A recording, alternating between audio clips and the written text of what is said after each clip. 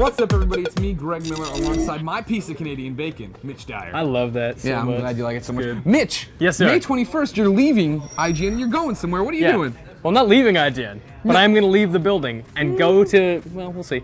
I'm going to go to Washington, and I'm going to go to the event where the Xbox is being revealed, the new Xbox. Next Xbox. The new generation of Xbox, as they're calling it. They're very careful to avoid the phrase next gen. Okay. New generation. Well, this morning I was washing my hair, Mitch, and I was like, we got to get kids ready for May 21st. What can kids do right now to get prepared for May 21st? And then I figured it out. Yeah. You and I can name 3 games they need to play to be ready for the event and explain why. You understand what I'm saying? Yeah, I'm with you, buddy. Are you with me so far? All right, you want to go first or you want me to go first? I'll go first. All right, you go first. One of my favorite Xbox 360 games is an Xbox exclusive. Almost certain we're going to see something with this in a sequel form at E3. Play Alan Wake. Alan Wake is like a really amazing survival horror thriller story. It's presented like an episodic series. It's very Twin Peaks. It's very weird. Lots of mystery, lots of action, lots of weird trees. Supernatural stuff. You gotta have that flashlight. Trees out the wazoo. Stop them shadow people. Yeah, that game Why is it important to play it before May 21st? You know, maybe we're going to see a sequel, maybe not. But Remedy is doing something. They're very, very cute about what they're doing right now. And all signs point to something to do with Alan Wake. Whether or not it involves that character, I think they're going to be doing something in that world. And it's a weird world, and you should know all about it, because it's really interesting.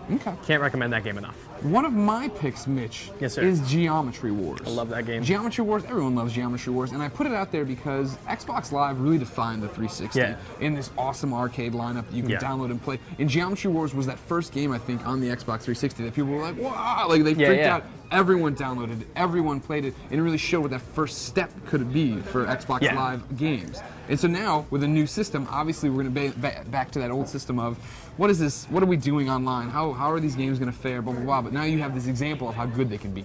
Totally, yeah. You should go back and play Fable 2, or 3, or the original. The original is way better. Any of the Fables. But you should be aware of Fable, because I have a sneaking suspicion that whatever Lionhead is doing right now is a Fable MMO. They have a lot of listings on their website for someone who knows MMO, who knows monetization, who knows free-to-play. Something in that realm really makes sense for them. Fable is a big world. Albion's a rich universe. There's a lot of characters, lots of stuff going on there that you can really capitalize on in a massively multiplayer online RPG. And it just rolls off your tongue when you talk about it.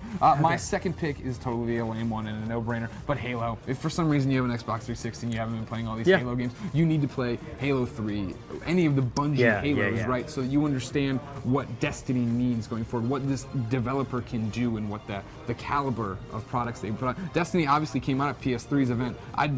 If it's not at the Xbox event, it's going to be at E3 in some respect. They're going to Xbox and Microsoft are going to double down on the fact that Bungie is still an Xboxy studio. This is what we need from them. My cheap answer is Forza. Play any of the Forza games. That's like a definitive Xbox game, right? The Xbox launched with Forza. The Xbox 360 saw some like really amazing Forza entries. It's the definitive sim racing on Xbox 360, or for that platform as a whole. It's been going since 2001. And I don't think it's going to stop anytime soon. I think whatever Turn 10 is doing now, after Forza Horizon last year, which was developed by this whole other studio, Forza 5 will probably be like that'll be like the game you look at and you're like, wow, look at this like pornographic visuals on the next Xbox set. Like this is what's going to define visually what this thing is capable of out of the gate. And my final pick is, and don't hate me for this one, stick with me, don't click off the video yet, Sesame Street, Once Upon a Monster. Why? Because Kinect is going to be a big part of the next Xbox. Supposedly built into the system. Exactly. Or into the box. Whether you like it or not, that Kinect's going to have something to do with this next Xbox. And Sesame Street is an awesome example of how it works, right? That here's a game for kids. It's designed from the ground up to be something specific. These weren't tacked on controls. This isn't something being forced on you. This is, do you have children? They'd love to play this game and interact with Cookie Monster and be with Elmo and have this whole narrative unfold for them. Alternative, Kinect Party by Double Fine. Also a really good Kinect game. No, I don't like Double Fine games.